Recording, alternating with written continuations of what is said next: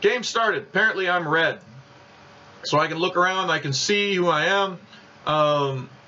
One thing, it's a little thing you may not have noticed, but I actually resized all the art. And that took way longer than I thought it would. It used to be these trees were really, really small, and I made everything about twice as, well, I didn't, I made an artist do it. I made an artist make everything about twice as big. And so now the levels look a little cleaner and fresher. I'm actually really happy with it. I'm gonna, oh, by the way, notice you now get a little highlight that tells you where you can place your units when you place a unit. Little red thing means you can't place the units there. Check these docks out. We actually have added in the ability to embark units. Actually, you can now bring one of your units over to one of those docks, embark them, they'll get put on a ship, and you can now sail your unit around in the sea. New turn. I don't have a lot of guys. I need to get this guy down to go take some stuff.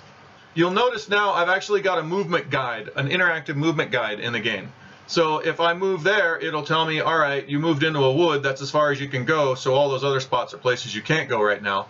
But if you go this way, it tells you, aha, you can go all those places, and it kind of gives you a nice little readout so you can know exactly where you can and cannot go with your dudes. I will make him go there for now. Up here on the right hand side, you can see we have command points, right? Right now I'm only using 2 of my 16 potential command points. We have, this is how much gold you have versus your cap. So I can get up to 29 gold right now. If I want to have a larger cap, I got to take some buildings like this inn right there. You'll see down in the bottom right hand corner, these are the abilities that our units have. So my heavy horse can do a bunch of different stuff. I can click on them to see what they do. I can charge apparently. I have a benefit versus beasts, and I can subjugate something. And some of these are only show up in certain times. So for instance, that thing that the flag bit that tells me I can take over a land only happens when I'm on land that I can take over, like a building or city or something. So I'll take over that building or city. So new thing we have, ships. I love ships. So notice I can't build my ship on a normal city. I have to build my ship on a dock. All right, so I've taken over that inn. You notice now that I've taken over the inn, I actually have a couple new abilities. So I can recover myself. I can heal at the inn if I would like. I can also get some liquid courage at the inn if I would like. So here's a kind of fun thing you can do now. So I put my grenadiers here in this artillery tower. You'll notice he has his normal abilities, the grenadier abilities, but he's also got some spanking new abilities like this bombard. And look, I seem to be close enough that my grenadiers can bombard that guy in that tower or in that fort, and nobody can stop me. Notice I also have a kick-ass galleon, which I can now move around and do whatever I want to with. And one of the many things I can do with this galleon is take him off the coast right there and bombard my neighbors with him. Oh, look, there's a ship, and I can shoot it. And we found our testing showed us that it was more fun to have ranged weapons that actually have some range to them. By the way, notice this weird bug that where that little smoke is right there. That's a bug. So the big white fog on the left is intentional. The crappy fog on the right is a bug. So the way it works is all of the ranged weapon attacks and all of the spells and special abilities resolve first. After that, movement happens and melee combat happens during the movement order. As for what order the abilities resolve in, visually they do it kind of sequentially so you can see what's going on, but they all happen simultaneous. So if I attack you and you attack me and is a ranged attack and yours does 5 points of damage and this one does 10 points of damage, we will both do damage to each other simultaneously.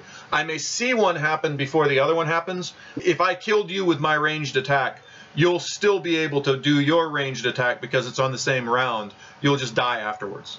You'll notice, by the way, there's a how many units have I not moved counter up in the upper right hand corner with the next unit, so I can actually scroll through my unordered units if I want. So what order do units move in?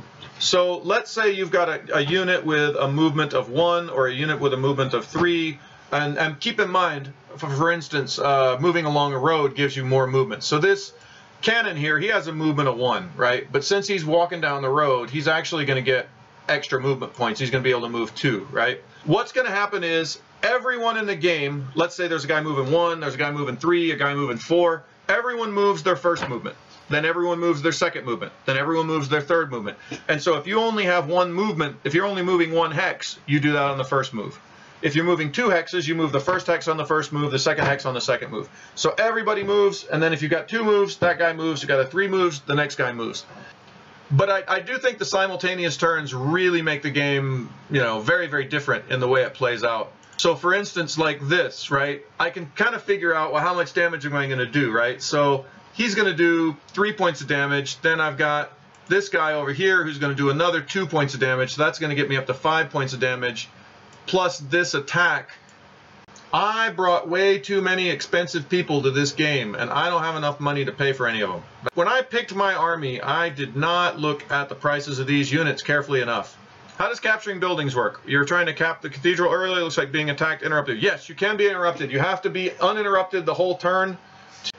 We've been really, really anal in building this game about making sure every time we introduce a new rule or a new idea, we spend some quality time really thinking about, are people going to understand this? You know, if we add this to the game, are people going to know how to do it? Does it make sense? Is it intuitive?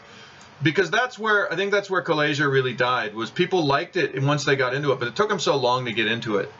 This is super simple. You want to shoot something, you tell it where to go. There is no other map. There is no other screen. In Callasia, there was like, here's the map, and you're playing on the big strategic map, and every time you went to a battle, you went to the separate battle screen, and it showed you what happened in the battle screen. There's no battle screen here. Everything happens right here on the map. You don't get to concatenate armies. You don't get to, you know, that grenadier is always just that grenadier. He'll never be an army of grenadiers. He'll never be part of an army or anything like that. He's just a guy. He moves them around. So it's very straightforward for me to understand what's going on in this game. And for me, that was the most critical part of what we're doing, is making sure that nobody had trouble understanding what they were doing when they picked this game up for the first time. That was the heart of what we were trying to do. What are the current win conditions in the game? So, good question. You can actually, I think we can pull down, you can see right here, victory points. Right now I have 92, player 3 has 129. So you can win by victory point, you can win by domination. That's what we've got right now. What we're going to be adding in the game later is other things. You know, protect this castle for X number of turns, etc. And we're going to be doing that for the single player missions so that we can have interesting single player missions. But there's been some talk about how can we integrate those into multiplayer. So maybe we can play a multiplayer where like one side has to guard this island for X number of turns or something like that. We're playing around with some ideas with there, you know, capture the flag or something like that, you know, take over 4 castles or some, but yeah, playing to the death of all cities and all units is tedious. We won't do that. So there should be a VP win relatively soon. And again, one of the things we have to do is figure out how to set VP and all that. There's a bunch of balancing involved there. But it'll be a lot like Callasia. There'll be a VP win, a total domination win. There'll also be a game takes X number of turns, and whoever's got more VP at the end of X number of turns win. All of that will be available. Well, it looks like I did some farming. I feel bad. And I should feel bad losing like this. I still don't have enough money to even throw grenades. I think those grenades are way overpriced. One thing I've been thinking a lot about is the way that we ran those tournaments in Callasia was fun.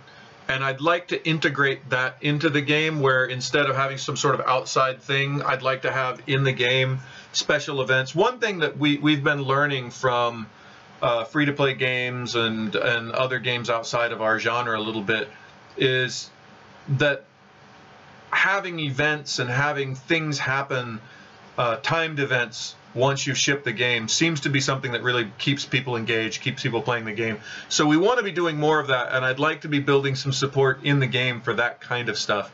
But that stuff comes a little bit later in the process.